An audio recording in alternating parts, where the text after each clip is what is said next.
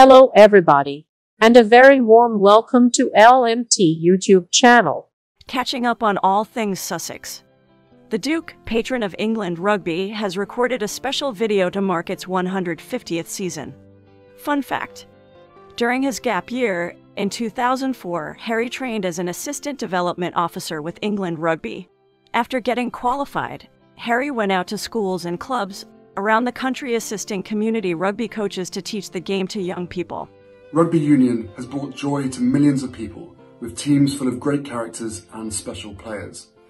In these isolated times, the sheer passion and enjoyment that sport offers can bring great comfort to many.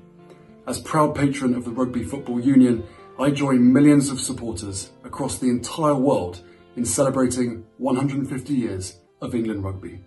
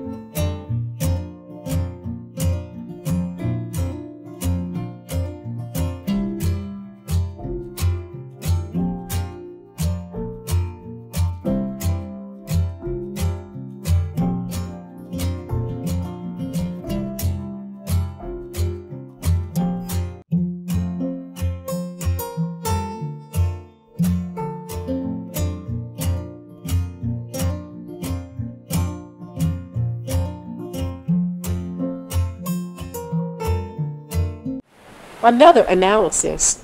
Prince Harry reveals when he and Meghan may return to social media. Prince Harry and Meghan Markle have been busy in the year since they broke away from the royal family to forge their own path. While we've had some info on what they've been up to since then, the couple hasn't been personally updating their fans since March, which is when they announced they would no longer be using their Sussex Royal Instagram account. They don't appear to have set up any public social media accounts since then. But Prince Harry recently said that doesn't mean they won't be back someday. The royal told Fast Company, "We will revisit social media when it feels right for us, perhaps when we see more meaningful commitments to change or reform. But right now we've thrown much of our energy into learning about this space and how we can help." This contradicts previous claims that the couple was completely done with social media, with a source telling LMT channel that they left because of the hate that had been directed towards them on such platforms. Prince Harry is committed to holding social media platforms accountable. The belief that Prince Harry and Meghan would never return to social media wasn't entirely unfounded. In a piece for Fast Company last year, Prince Harry spoke about the drawbacks of social media. He said, "From conversations with experts in this space, my wife and I believe we have to remodel the architecture of our online community in a way defined more by compassion than hate, by truth instead of misinformation, by equity and inclusiveness instead of injustice and fearmongering, by free rather than weaponized speech." The royal remains committed to changing this, saying in his interview with Fast Company that he believes the avalanche of misinformation we are all inundated with is bending reality, and has created this distorted filter that affects our ability to think clearly or even understand the world around us. He added that, in spite of the many pitfalls of social media, when its power is channeled properly, it can be a force for good. He said, The truth is, social media can offer a means of connecting and community, which are vital to us as human beings. We need to hear each other's stories and be able to share our own. That's part of the beauty of life. And so on to other news and the real reason behind Prince Harry's heartbreak. It looks like Prince Harry's family woes are a royal pain. Journalist Tom Bradby, friend to Prince Harry and Meghan Markle, is speaking out about the couple's Megxit move to California. In an interview on ITV's Love Your Weekend with Alan Titchmarsh, Bradby says he believes the Sussexes are content with their lives in the Golden State. However, Prince Harry's still feeling emotional. The author said on the January 17, 2021, "I think they are feeling better, yes. So are they unhappy? No, I think they are content. The things they are doing they are quite excited by. I think Prince Harry is heartbroken by the situation with his family. You don't necessarily need to have knowledge to know that. But I think it is true." Bradby toured southern Africa with the couple shortly before they made their exit from royal life, as seen in the 2019 documentary Harry and Meghan, An African Journey. Bradby shared subtle details about Prince Harry and Prince William's relationship after the royal split. He continued. He says, adding, "The situation with the family clearly isn't ideal, and it has been a very difficult year for them all. But are they unhappy out there? No, I don't think that's right. I think they are pretty happy actually, but I think they wrestle with their position in life. I think they all do. I think William does too. I don't think he finds it easy." Tom Bradby says the royal split is painful for the royal family. In January 2020, Prince Harry and Meghan Markle made headlines for announcing their trailblazing decision to step down from their positions as senior members of the royal family. Since moving to California for personal and financial freedom, Harry and Meghan have found great success. In September 2020, the couple signed a multi-year deal with Netflix. Additionally, the couple released their first podcast under a Spotify deal in December 2020. Despite the Sussexes signing lucrative deals, all that glitters with the royals isn't gold. According to Tom Bradby, the rift within the royal family amid news of the split has been painful for everyone. Bradby told Alan Titchmarsh, "It is painful all round, painful for everyone, difficult to manage. Effectively, they have just decided to completely leave the royal family. That has never been done. It's never been done voluntarily before, and no one still is absolutely clear how it is going to work. There are still a lot of hurt feelings on all sides, and it's very difficult. While the royal family still has some healing to do, Princes William and Harry are working on mending their relationship. We hope that things work out." another report.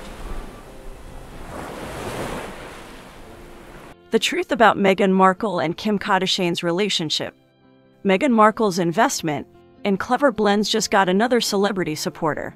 Reality star Kim Kardashian promoted Clever Blends, a vegan coffee brand that sells instant oat milk lattes. The Duchess of Sussex became a private investor in the sustainable brand, and the environmental advocates' friends are helping raise awareness for the coffee brand. Kardashian posted an Instagram story on December 21, 2020, spreading the word about a basket she received with Clever Blends products. "It is lovely of Kardashian to help the Duchess out, but how do they know each other? The Queen of the Kardashian family and the Duchess of Sussex are connected through Chrissy Teigen. Both Teigen and Meghan were suitcase girls on the game show Deal or No Deal together. The two then reunited in 2014 to compete as part of Direct's Beach Bowl. As any Keeping Up with the Kardashian fan knows, Teigen and husband John Legend are friends with Kardashian and her husband, Kanye West, making them closely connected, if not friends. Kardashian joins former talk show host Oprah Winfrey in an effort to help Meghan promote Clever Blends. Meghan Markle and Kim Kardashian share the same passion. Kim Kardashian and Meghan Markle share a passion for social justice, which may be why Kardashian wants to help promote Meghan's investment, and why the two women could become good friends over time. Clever Blends is a woman-led, mission-driven company. We provide ongoing support to organizations fighting for the well-being of our community. Meghan's outlined her decision to support Clever Blends and leader Hannah Mendoza. Kardashian, on the other hand, has become a powerful advocate for prison reform. The reality star went to President Donald Trump to talk about needed changes in the U.S. prison system.